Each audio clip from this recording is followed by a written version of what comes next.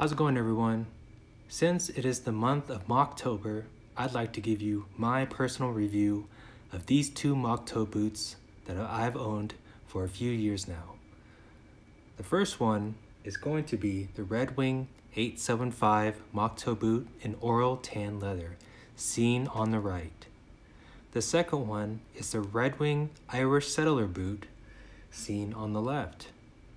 Now, I purchased these boots roughly around the same time.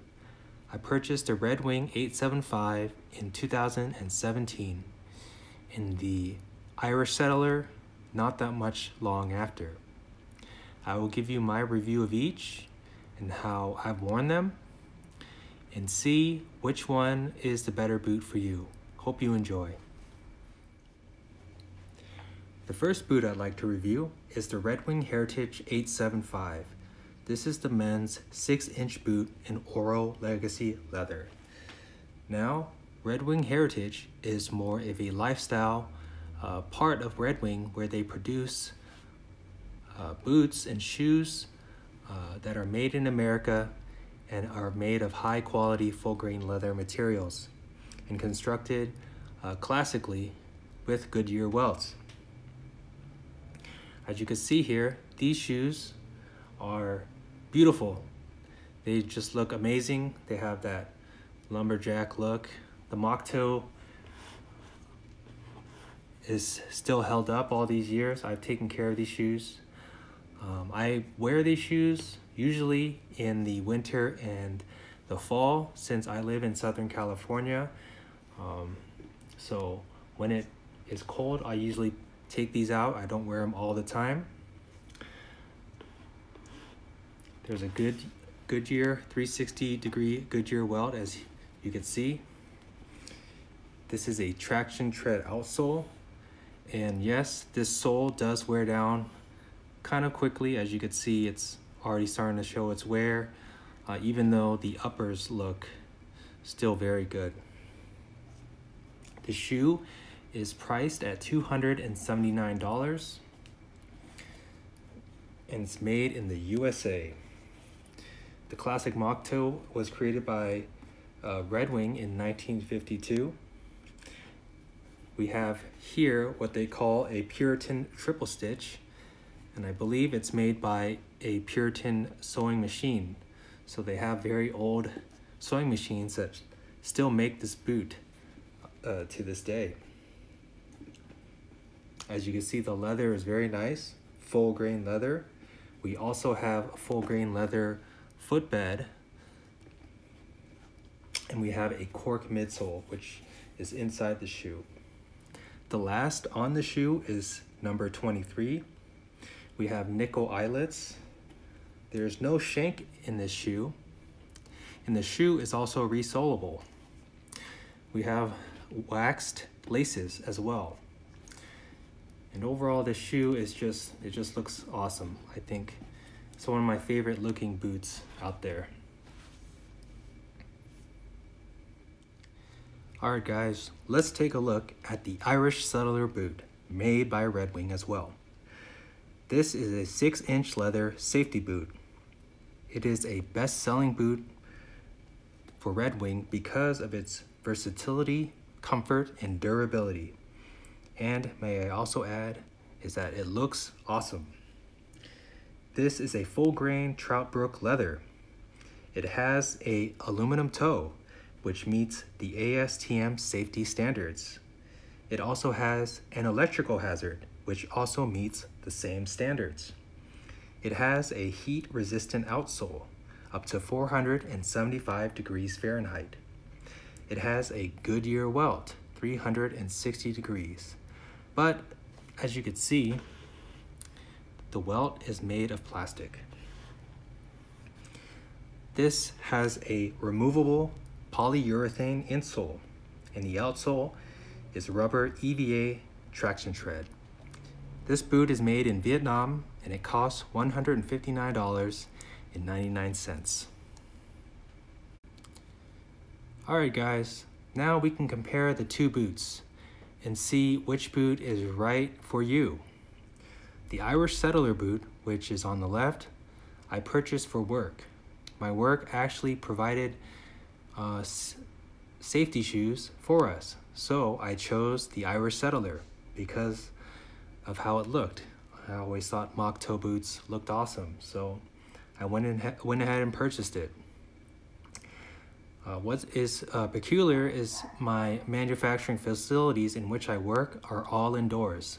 So these shoes were indoors in a manufacturing suite in which I worked, so they did not see the outdoors like most people use these shoes. Most people use these shoes on construction sites, roofing, and the like, but these shoes were indoors. So as you can see, the uppers they're broken in, but they're not really scuffed up that bad. There's a little bit of scuffing here, and the laces are a little frayed, but they're just broken in. What's really interesting is that the outsole of the shoe is pretty much intact. You could even see the texture on the tread as well. So the outsole is pretty much brand new, and I've had these shoes, I believe, since 2017, and I've worn them for hours and hours on end. So this is also a very comfortable shoe. The insole is nice and wide, and I wore these shoes for hours on end, and my feet did not hurt at all with the insole that they came in. Compared to these boots, the 875 by Red Wing, these are much more firm. The insole is a super thick leather slab, and it is a lot stiffer. The leather on this boot is much more firm than this boot, and I've had these boots since 2017, and I've worn them mostly in the colder seasons, and I would even say that the leather is not even broken in yet on these shoes. So at least the leather is super high quality. The leather patinas over time, and is just an overall super rugged boot. I have to say though that the outsole wears rather quickly. As you can see, it's starting to get a little flat in certain places. So at least these shoes are resolable again and again. So these shoes require a little more care than these shoes, but we have a much better looking boot right here. You can see some differences other than the color of the boot. The Irish Settler has cushioning up here. It's a little worn down just from wear, but we have some cushioning. We have the stitching right here is a little different. This panel is a little different from this. This is one huge panel, while this has multiple panels. Stitching for reinforcement across here. We have the Irish Settler, as you can see right here. We have a plastic welt versus a leather welt. This has a pull tab, while these Red Wings do not have a pull tab. We also see on the outsole itself, we have a we have a rubber outsole. So this is going to wear a lot longer than this one. Well, this is all one material from the bottom to all the way up to the welt. Looks like one material, while this has a much harder material and then a softer material. So these Irish Settlers will last longer in terms of the sole. The unfortunate thing about these Irish Settlers is that the eyelets actually cause fraying on my laces. So I've had to replace the laces before. I did not have the problem on these Red Wings.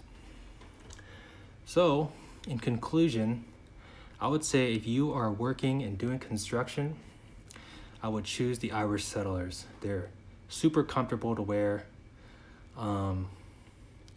They have all those safety requirements. They have the safety toe, they have a heat resistant outsole. There's comfort inside the lining here. There's comfort along the side here.